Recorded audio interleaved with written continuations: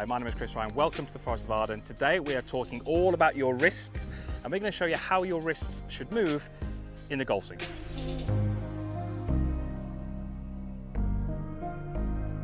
So welcome back to the Forest of Arden, again on the 17th tee, this par 5.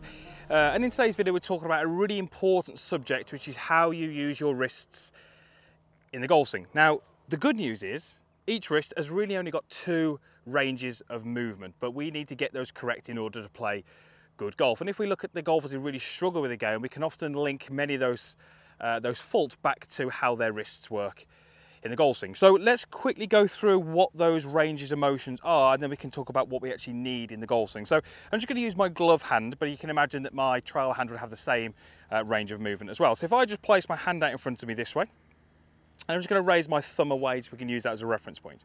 So if I were to hold my forearm, I can use my wrist to move my hand in this kind of fashion here, where I feel like I'm pointing my thumb down towards the golf ball and maybe more up towards the sky. Now, many of you might know this as kind of wrist cock, and certainly we're going to have some of that in the golf swing. Again, if I hold my forearm, I'm going to have this range of motion here. So we're going to call that hinge. So you can see that the logo on my glove would point down towards the golf ball and up towards the sky. So we've got wrist hinge and we've got wrist cock in this movement here. I would have the ability to rotate my hand as well, but that's really coming more from the forearm. So if I hold my forearm, I don't have that ability. So these are the two ranges of motion that we're going to be looking at today in this video. Now, I've got my 7-iron here, but on my 6-iron, I have got a device called theHanger. Now, I use this quite a lot in my coaching. I think it's a fantastic device for helping a golfer appreciate what they need to do in their golf swing. So I've got this set onto my 6-iron. It attaches to the top of the grip and the bottom of the grip here. And if I just take my address position down the middle of this fairway, and I'm just going to place my lead hand on to begin with. So what you can see is I can place my lead hand on there, and the hanger is not in contact with me at all. It just sits probably about 1.5 inches away from my lead forearm. Now watch what happens if I raise my thumb and feel it works more up towards the sky. This is what we said was wrist cock. As I do that, I create a 90-degree angle between the lead arm and the club shaft, or about a 90-degree angle. But if you notice from that face on camera that the hanger has not made contact with my lead forearm, that relationship has stayed the same. So what we would tend to see quite commonly from golfers who struggle is through the backswing, they will create the wrist cock.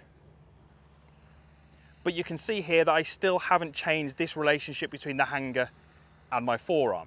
So what I've done in that little instance is I've created this motion, but I haven't used the hinge, or I haven't twisted my wrist in any way. So let's just try this one again. As I create this wrist cock, thumb goes up.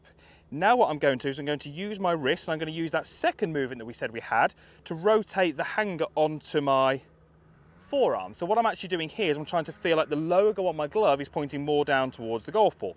So now I've created that 90-degree angle that we said from the setup, but I've now rotated my wrist, or hinge my wrist, to get the hanger onto my forearm. Now if I move up to the top, we get a very, very different looking position. I get the hanger on my lead forearm. What that's done is it's got my lead wrist very flat, and it will have changed the club face position, as you can see there. So those two movements have to happen in the golf swing for me. They don't have to happen in the backswing, and there's many examples of golfers who don't do them in the backswing. But for me, for the amateur golfers who don't have as good a wrist action as we would like them to have, doing them in the backswing is going to help. So what do you need to do? Well, you need to rehearse from setup to the backswing, creating the wrist cock and making this hanger contact your lead forearm. So with that being said, it doesn't really matter to me if you're the golfer who's got a very wide takeaway and then your wrist action happens a little later in the golf swing, or if you're the golfer who your wrist action happens a little bit earlier in the golf swing. If we can get to the top with a nice wrist cock, creating that angle between my lead arm and the golf club, and I can get the hanger onto the inside of my forearm, I've effectively created the correct wrist motion in that backswing. I'm able then to deliver the club as I want in the downswing. Like I said a moment ago, how it gets from here to here, yes, that's going to influence a lot of things, but as long as we get there, then we're not too concerned. So you need to be a little careful if you feel that you're the golfer who creates this wrist set but never creates this flattening. You can absolutely do it in the downswing, it's just so much more difficult.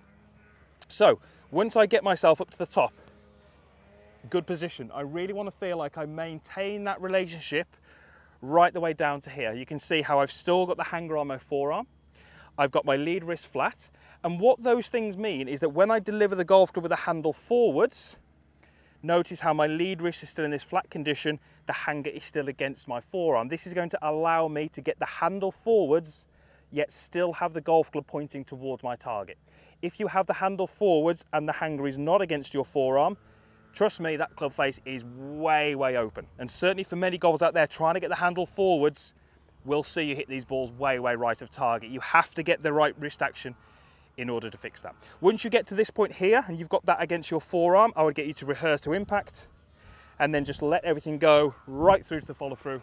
And I don't really want you to worry too much about what happens target side of the ball, because if we can get things lined up pre-impact, we should be okay. Right, so let's go ahead and hit a shot. I'm gonna do this in a drill format, and this is how I'd like you to practice if you feel that you struggle with how you move your wrists in the golf swing. So notice that setup hanger is between the forearms, not in contact with either of them.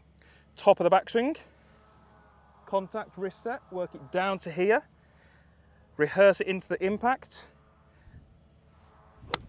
and then just go ahead and let it go.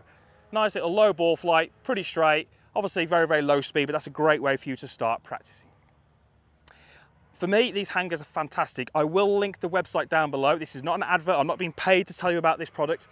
It's just something that I use quite a lot in my coaching, really feel it helps the golfers that I see create some good feels, create some good ideas in their golf swing, and ultimately gets them hitting the ball a little bit better. So for me, definitely something to look into if you feel that you struggle with this problem.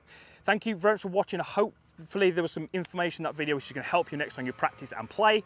Usual stuff is down below. There's a comments box, there's a like button, and there's also a link over here, my logo. Click that, it will allow you to be a free subscriber of the channel. Thanks again for watching. We shall hopefully see you back here again soon.